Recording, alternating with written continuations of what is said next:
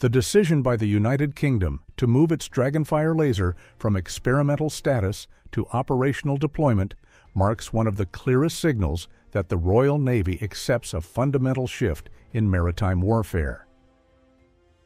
Laser weapons, once locked in laboratory environments, are becoming necessary tools for a world where drones, low-flying cruise missiles, and uncrewed surface vessels can saturate traditional ship defenses in minutes. As the Royal Navy prepares to install DragonFire on at least 4 warships, the question for Australia is no longer whether this technology is interesting, but whether it will soon be essential. In an environment shaped by the rapid expansion of Chinese drone capabilities and the pressure on Australia to safeguard an enormous maritime domain, laser weapons could become the missing layer in the country's defensive architecture. DragonFire represents a new class of directed energy technology. It is designed to generate a highly accurate beam capable of destroying or disabling small targets at tactically meaningful ranges. The United Kingdom has emphasized that each shot costs less than a single unit of traditional ammunition, a dramatic contrast to expensive surface-to-air missiles that can cost hundreds of thousands of pounds or more. Precision, instantaneous engagement, and near-zero marginal cost for each shot allow a ship armed with a laser to sustain defensive operations far longer than a vessel relying solely on missiles and close-in gun systems.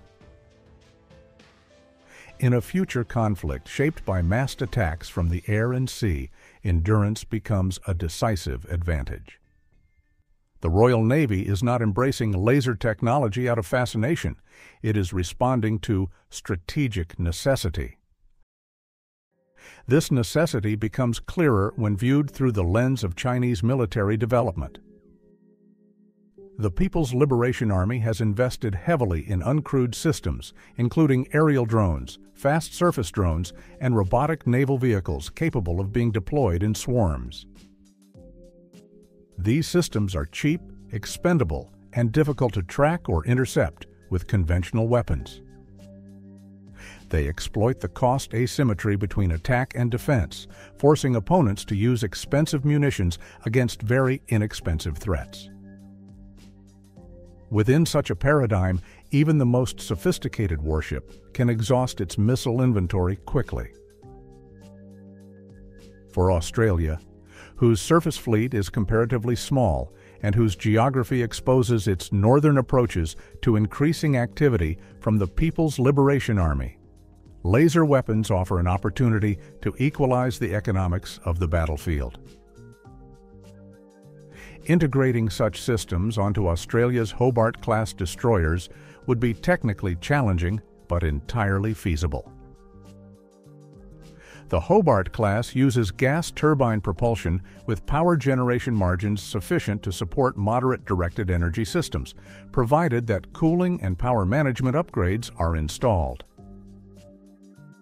The class already integrates advanced radar systems and a modern combat system environment, capable of linking a laser's fire control with its detection network. With the appropriate upgrades, a Hobart destroyer could combine its existing missile layers with a laser-based defense zone focused on short-range saturation threats. Such a configuration would dramatically reduce the cost of defending the ship against drone swarms or uncrewed surface vessels, freeing its missiles for the higher-value targets that traditional weapons are best suited to defeat. The Hunter-class frigates, derived from the United Kingdom's Type 26 design, offer an even stronger foundation for directed energy integration. Their propulsion system includes electric drive elements that simplify the process of providing the stable power required for a high-energy laser. Because the Hunter class is still under construction, project planners have the option to incorporate directed energy considerations during the design stage rather than during a costly retrofit. This makes the Hunter class a natural candidate for an Anglo-Australian laser partnership, especially under the framework of AUKUS Pillar 2, which specifically encourages cooperation on advanced technologies. If Australia chooses to align its naval modernization path with the United Kingdom's adoption of laser weapons, the Hunter-class could emerge as one of the first major warships in the Southern Hemisphere to integrate this technology. Technology transfer is realistic under the AUKUS framework. DragonFire is being jointly developed by British industry leaders, including MBDA, Leonardo, and QinetiQ. The structure of AUKUS Pillar 2 allows for shared research, co-development, and controlled technology transfer for advanced systems. Australia could join a cooperative program to develop a localized variant of DragonFire, integrate its own artificial intelligence and sensor developments from the MQ-28 Ghostbat program, and potentially assemble components domestically. Such a partnership would strengthen Australia's industrial base while reducing long-term dependence on foreign suppliers for critical defensive systems. For the United Kingdom, cooperation opens a path for scaling production and creating export markets that can sustain the industry over decades. Despite its promise, laser technology has limitations that Australia must consider carefully. Maritime environments introduce moisture, aerosols, and turbulence that can degrade a laser beam's effectiveness. Directed energy systems work best in clear atmospheric conditions and shorter engagement ranges, leaving missions against high-power missiles or long-range threats to traditional interceptors. Laser weapons also require stable and substantial electrical power. Warships with older designs or insufficient power margins may find integration difficult or prohibitively expensive. Finally, no navy can rely solely on directed energy weapons. Lasers complement rather than replace layered defensive architectures. Australia will need to view them as an additional tool, not a singular solution. However, when placed within the strategic horizon Australia faces, the advantages outweigh the constraints.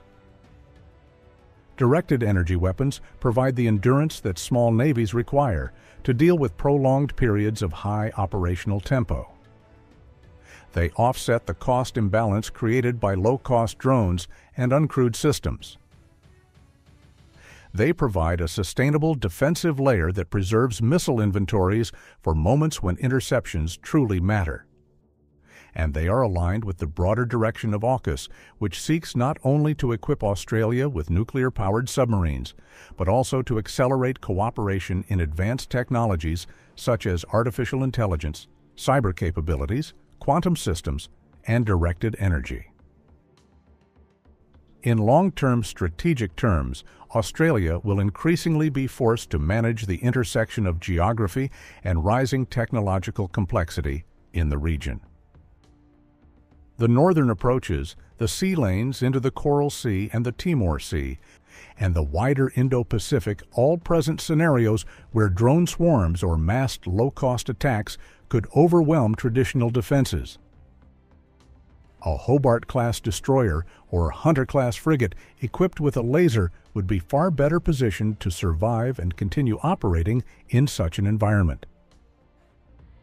And if Australia coordinates its development timeline with the United Kingdom, the two countries could collectively form the first AUKUS naval units capable of deploying laser defense as a shared operational standard.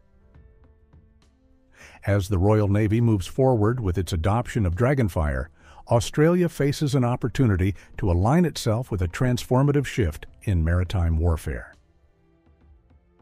The experience of the United Kingdom provides a valuable model of how a technologically advanced navy compensates for fleet strain and budget pressure through innovation. For Australia, the choice to embrace laser weapons is not only a question of modernization, but also one of strategic survival in an era defined by rapid evolution in uncrewed threats. If Australia joins the United Kingdom in integrating directed energy systems into its next generation of surface combatants, The two nations could define the operational norms of the Indo-Pacific for decades to come, shaping a defensive architecture resilient enough to stand against the disruptive forces of the future.